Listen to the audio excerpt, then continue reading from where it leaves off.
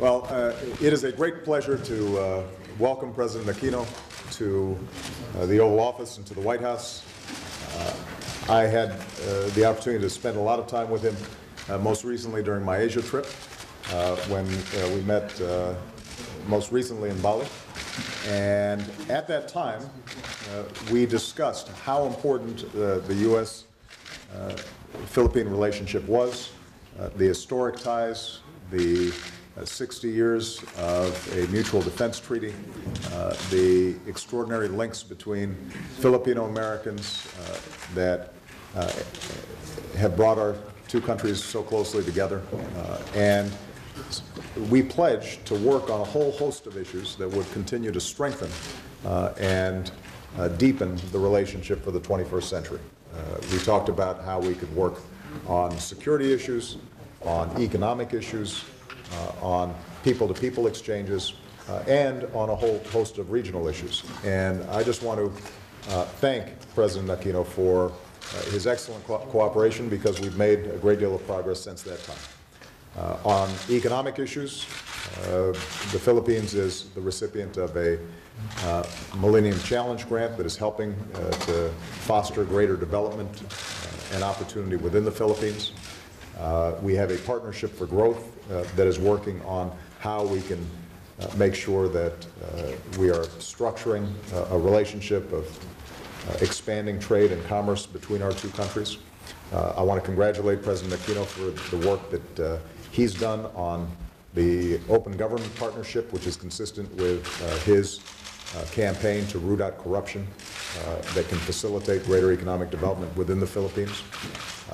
And on security and military issues, we've had discussions about how we can continue to consult closely together, engage in training together, work on a range of regional issues together, all of which is consistent with the announced pivot by the United States back to Asia, and reminding everybody that, in fact, the United States considers itself and is a Pacific power.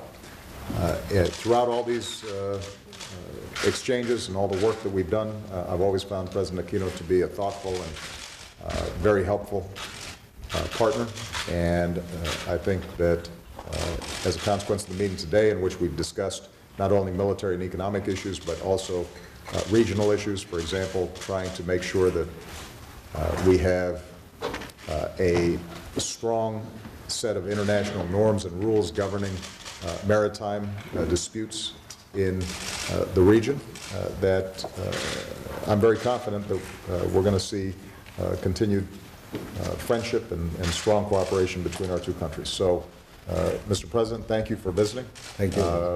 We are very proud of the friendship between our two countries, and we look forward to continuing in the future. Yes, thank you. Well, on our part, we'd like to thank President Obama for all the support that the U.S. has given us in our quest to really transform our society. Ours is a shared history, shared values, and that's why America is just one of two that we have strategic partnerships with. Today's meetings has really even deepened and strengthened a very long relationship we've had, especially as we face the challenges that are before both our countries in the current situation. And again, we'd like to thank them for all the expressions of support and even the help that has led to resolution of certain issues within our part of the world. Thank you. Good. All right. Thank you, everybody. Thank you. President Romney says you're on a touch percent of the private sector is doing fine. What's your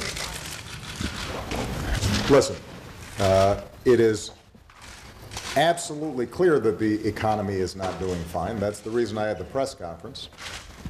That's why I spent yesterday, the day before yesterday, this past week, this past month, and this past year talking about how we can make the economy stronger. The economy is not doing fine. There are too many people out of work. The housing market is still weak and too many homes underwater. And that's precisely why I asked Congress to start taking some steps that can make a difference.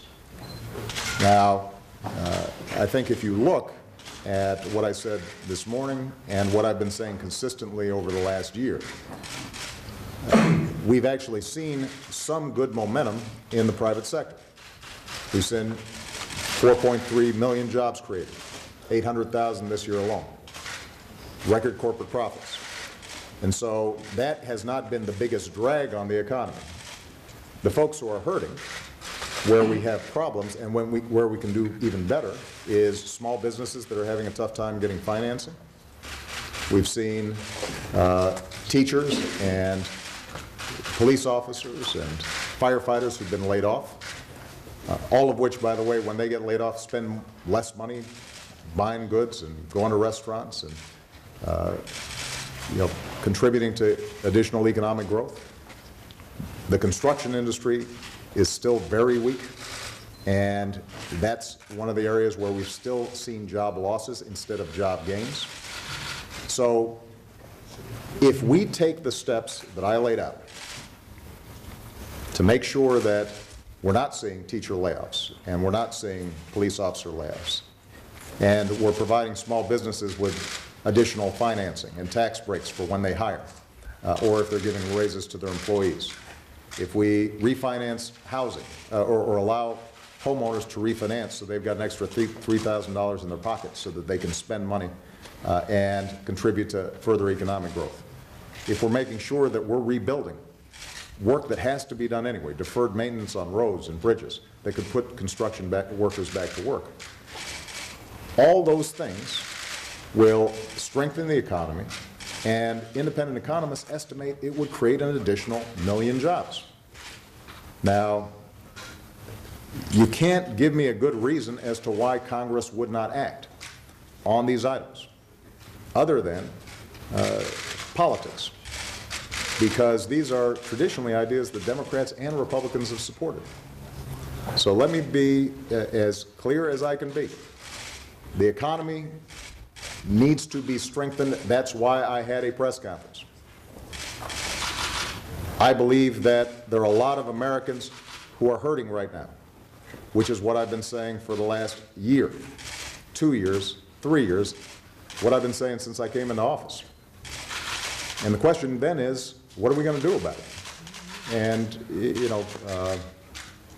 one of the things that people get so frustrated about is that instead of actually talking about what would help, we get wrapped up in these political games.